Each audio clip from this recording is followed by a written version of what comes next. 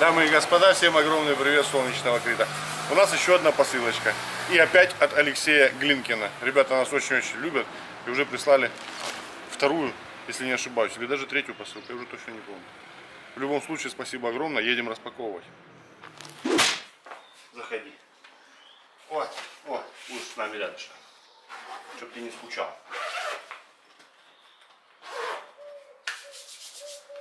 А у нас распаковка. Это прям как уже рубрика у нас получается. Да. Рубрика «Очередная посылка». Так, сейчас мы найдем края, как мы напечатали.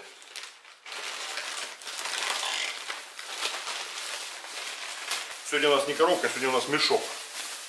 Посылка в мешке пришла. О, вот это. Все, это лишнее. Правильно? Правильно. Это упаковка. А это распаковка. А это распаковка. Да. О, ути-ути. Ой, утечка. А такой нет у нас точно. Нету доктора? Нету доктора. Тетя доктор. Нету. Вот, пожалуйста. Тетя доктор. И еще у нас тут. Ух ты! Дядя доктор. Дядя доктор. Обалдеть. Класс. Вот, дядя Супер. доктор. Супер. А вот еще бабушка, уточка. Бабушки-уточки у нас тоже нету. Это ж надо, ребята, заморочились, нашли таких уток, которых у нас нету. Проверили всех. Класс. Обалдеть. И еще есть утиная семья. Пока малыш играет, мама отдыхает. Вот. Набор для купания. Сейчас запустим бассейн. И малыш будет купаться с уточками. Медперсонал есть. Так что Утиная семья, да. будут смотреть.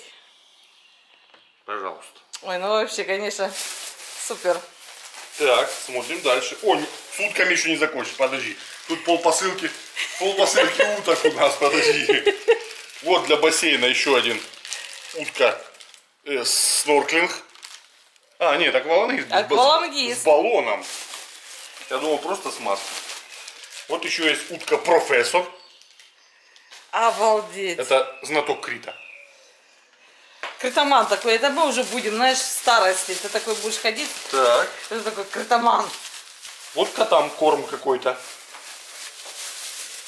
Что-то для котов. Так. Royal Farm Chicken. Ух ты. Ну, майкунчик. Майкунчик. Да, нашему уже надо говнюку. О, упал в манежике и лежит, отдыхает себе.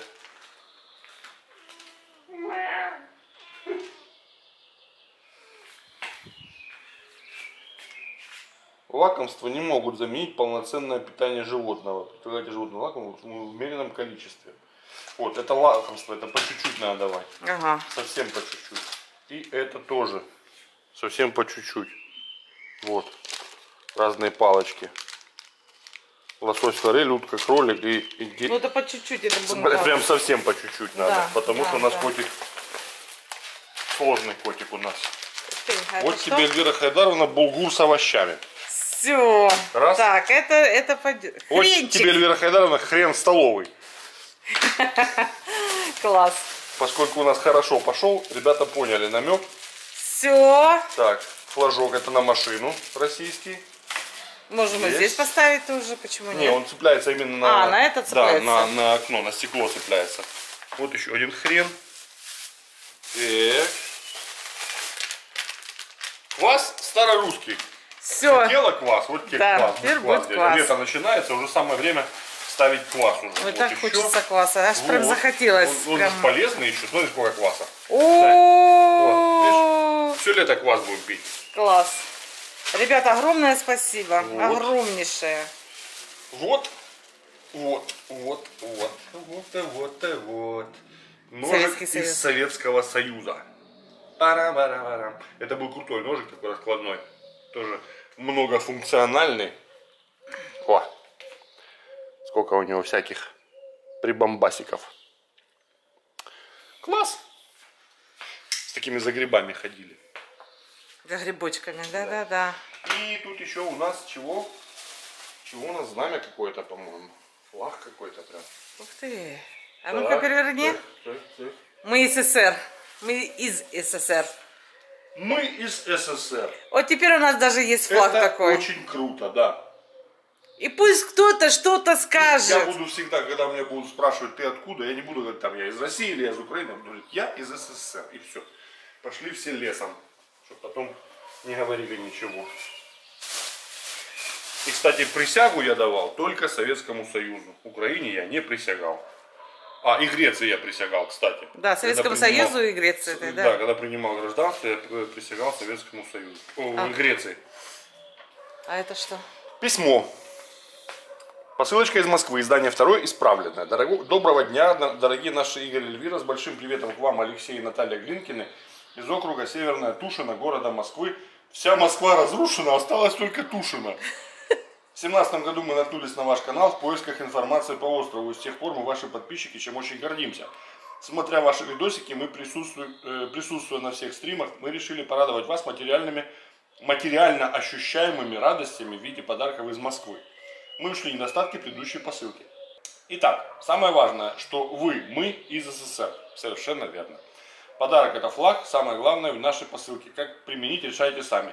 Но нам кажется, что он будет хорошо смотреться рядом с греческим флагом в вашей студии, если влезет. Влезет. Кстати, я тоже об этом подумала. Да, я тоже об этом подумал. Гречка растворимая. Это в путешествии на Пелопоннес. Главное, чтобы был кипяточек. Залил 3 минутки и гарнир готов. А ту, что раньше прислали, надо варить. Ее съешьте дома. Вот. До гречки мы еще не добрались, я так понимаю. Сейчас мы достанем. Наверное, вот это вот гречка. Да. Ну все, вот. Мы уже обеспечены. Смотри, концентратов, сколько на поездку. Короче, вот. Мы уже начинаем собираться на поездку. Правильно, класс. Сушеные грибы. О, грибочки сушеные, как мы любим. Вот. Продолжаем. Грибы сушеные, это эльвирочки для вкусняшек. Булгур для здорового питания, попробуйте, вам понравится. Хрен вкусный, но опять детский. Никак не найдем в продаже такого хрена, чтобы от одного запаха затылок чесался. Квас, он всегда выручит в жаркий солнечный денек. Инструкция на пакетике. Ну и греков можно окрошкой угостить, начинать с манолиса. Это сложно. Я не представляю, как грек будет есть окрошку. А также фишечка Фароса уточки. Если утки в очках нарисовать на лбу Южную Америку, то получится Горбачев. Это точно похоже. Ну, кстати, да. Будет Горбачев. Для музея СССР перочинный ножик аж за 2 рубля 25 копеек. Для Мурзенко его любимые вкусняшечки, приятного аппетита ему. С большим уважением к вам и ожидаем скорой встречи. Семья Глинкиных. Наташ, Алексей, спасибо огромное в очередной раз. Я вижу, как вы нас любите, а вы видите, как мы вас любим. Вы красавчики, ждем, приезжайте в гости. Ребятки, огромнейшее вам спасибо. И за Пелопоннес. Пелопоннес будет. С таким уже запасом 100% поедем. Главное, чтобы нас не закрыли. В очередной раз. Спасибо огромнейшее. Спасибо.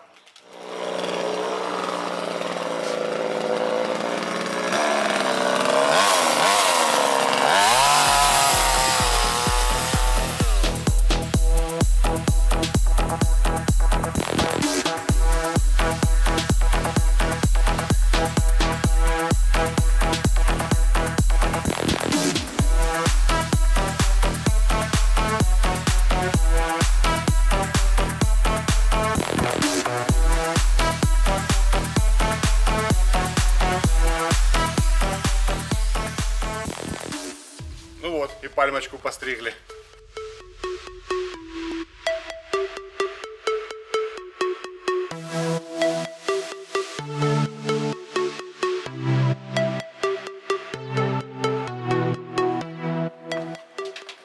А вообще я сюда пришел за вот этим шлангом. А шланг этот мне нужен. Угадайте для чего? Вы, наверное, догадались. Выкачать воду из бассейна. Этот момент настал, которого мы все так долго ждали.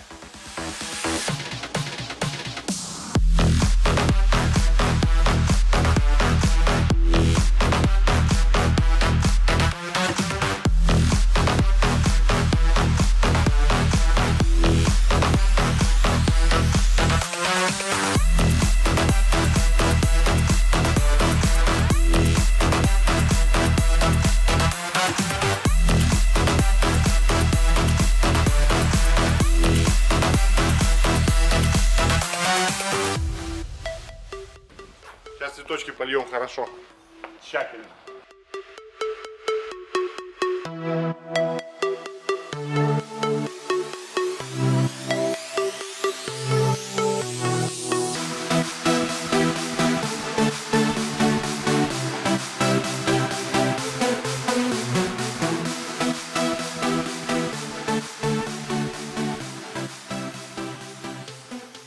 Ну что, запускаем?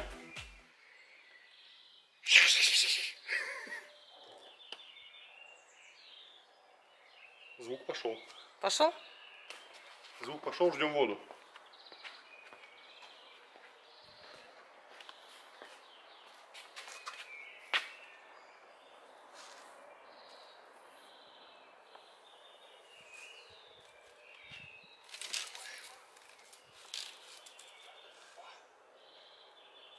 О, Пошла вода в хату. пошла вода на клумбу.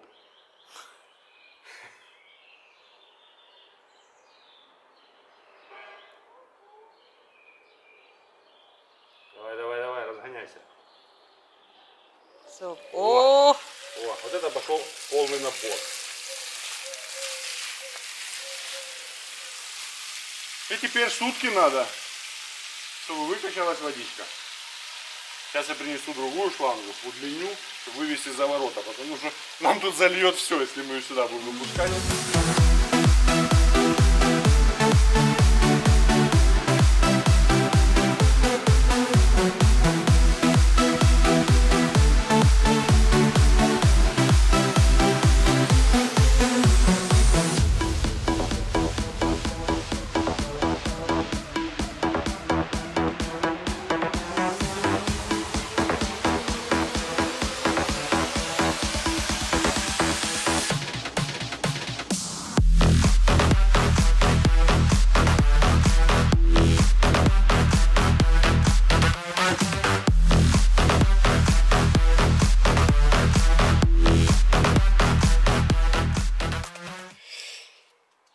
Сейчас я заколхозю переходник, потому как у меня нет такого переходничка. Ну нет у меня переходничка, сейчас ехать покупать мне его неинтересно. Все время забываю купить. Что делать? Башка дырявая. Так, надо.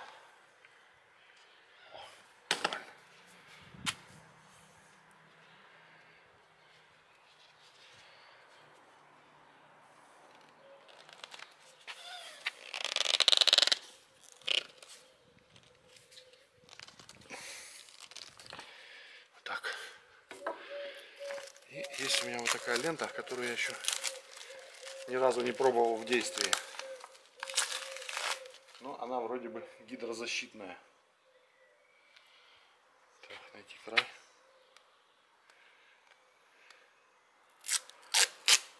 Ух ты! Какая качественная лента.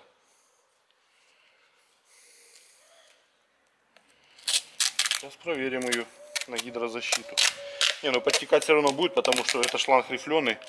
И как раз по спиральке водичка все равно будет выходить. Ну хотя бы не так много.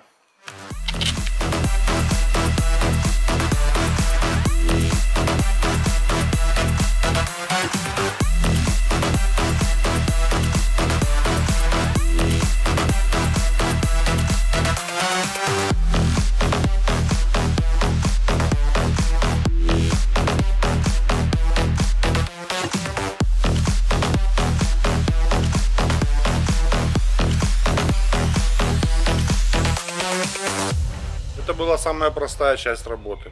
Как все происходило дальше и чем процесс закончился, вы узнаете в следующей серии. Мы вас любим и ждем на Крите. Всем пока!